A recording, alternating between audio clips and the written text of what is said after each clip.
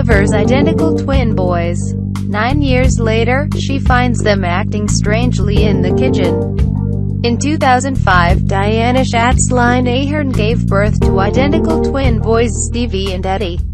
Starting from a young age in New Haven, Connecticut, Dianna could tell something just wasn't right. There were the behavioral issues, like outbursts, mood swings, and compulsiveness. Then there was the insatiable hunger. Both Stevie and Eddie were always hungry, no matter how much food they ate. Over the years, Dianna took the twins to various doctors and experts. However, no medical professional could figure out what was wrong. The older the boys got, the stronger and more stubborn they became. Dianna, their hardworking and loving single mother, would often find her boys raiding the kitchen in an effort to consume anything and everything. It got so bad she resorted to locking up refrigerators, cabinets, pet food, and even cleaning products.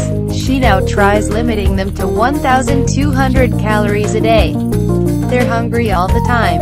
Dianna told the New Haven Register, "I have to make sure they can't get into the food. If I'm not constantly checking up on them, they will steal food off your plate. At the grocery store they'll sneak a candy bar in their pocket, they'll eat garbage. They'll eat stuff that's not even food." It wasn't until around 2014, when the boys were around 9 years old, that doctors finally diagnosed them with a rare condition.